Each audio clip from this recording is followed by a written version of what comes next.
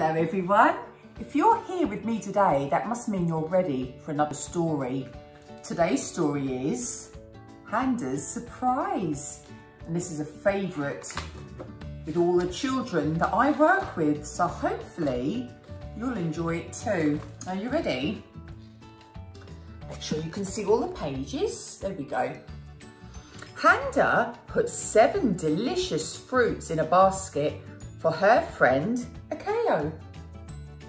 That's the fruits. They look very juicy.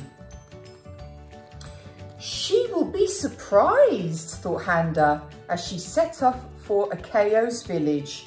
I wonder which fruit she'll like best. What's your favourite fruit? I'd like to know.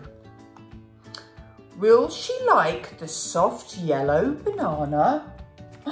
But look, someone else likes the banana as well. Can you tell me what animal that is?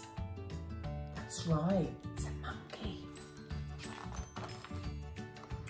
Or the sweet smelling guava. But look, someone else likes the guava. Will she like the round, juicy orange? Just like the zebra. Or the ripe red mango. That's the elephant. The elephant's taken the mango. Mango is my favourite fruit. Will she like the spiky leaved pineapple? Just like the giraffe.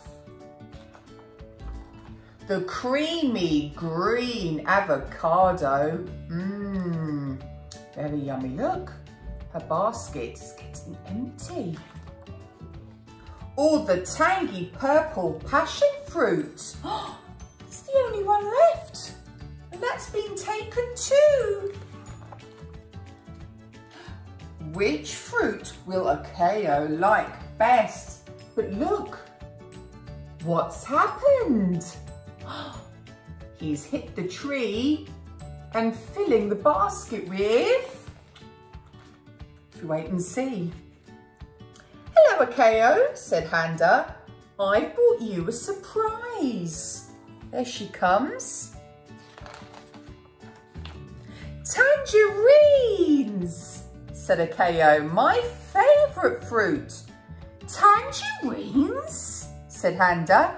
That is a surprise.